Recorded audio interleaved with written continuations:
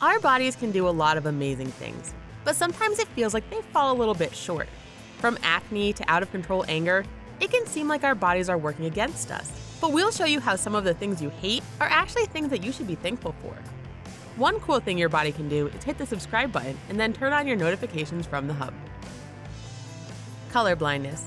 Being colorblind might mean that you struggle to pick out clothing, or you feel embarrassed you can't spot the number in a series of dots. But it can also mean you can spot camouflage things better. People who have the most common type of colorblindness, red-green colorblind, can easily spot the differences in texture, shapes, and brightness, while other people are too distracted by similar-looking colors. Just because most people think that being colorblind would be terrible, doesn't mean it's actually a disadvantage. Acne. One of the silver linings to getting older is finally growing out of that awkward teenage acne. If you thought that your acne was stymieing your social life as a teen, you might be right, and that might actually be a good thing. Some scientists theorize that we evolved to get acne during puberty in order to stop us from mating until we were better suited to make a good selection in a mate.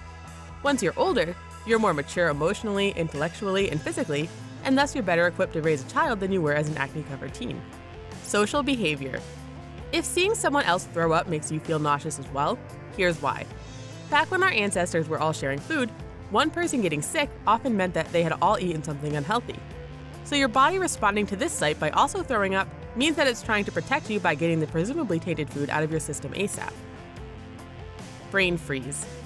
The scientific term for brain freeze is sphenopalatine ganglioneuralgia, and it happens because our bodies are actually trying to protect us. Your brain receives a signal that says it's freezing, so it responds by increasing blood flow to the brain in order to keep it functioning in the cold. Yes, it hurts, but if this wasn't a drill, you'd be really glad your body had this ability. Memories. When we have a strong reaction to a specific word, image, or experience, some of us would call that being triggered. Having a certain scent remind you of your ex that broke your heart can seem like your brain is pulling a real cruel trick on you. But evolution-wise, it's essential to how we survive. Your brain remembering something bad that happened to you the last time you were in such a situation helps ensure that you will make different decisions in the future. Anger. Being angry shouldn't be enjoyable, but somehow feeling mad makes us feel optimistic. Although this seems like an incentive to hold a grudge, it also stimulates the areas of your brain responsible for motivating you. This makes you feel like you can actually deal with whatever is making you so furious, and it can really help you get things done more than feeling happy and complacent would. Tasting. Did you hate the taste of beer or coffee the first time you tried it? You can blame your taste buds for that. The reason we perceive so many foods as bitter is because we have a natural aversion to bitterness as well as certain odors.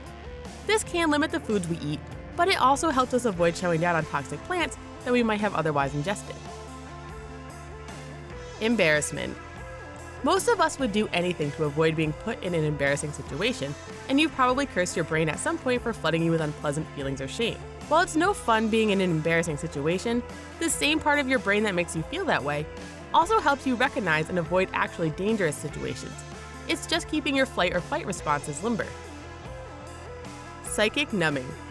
Psychic numbing is a phenomenon that means the larger a tragedy is, the less we're personally affected by it. It's why sometimes people on your Facebook feed seem way more broken up by a celebrity passing away than a catastrophic natural disaster. Our brains have a really hard time relating to large-scale tragedies, but this also prevents us from feeling too fatigued by them to act in smaller-scale ways over situations we can actually help. Crying. Wouldn't babies be so much more pleasant if they didn't cry all the time?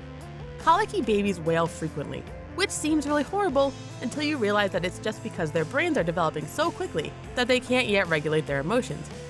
It seems like they're crying for no reason, but they're really crying because their brains are developed at a rapid rate. Hopefully, this has given you an all-new appreciation for all of the seemingly awful things that your body does. Be sure to like this video and subscribe to the Hub for more content. Thanks for watching, and we'll see you next time.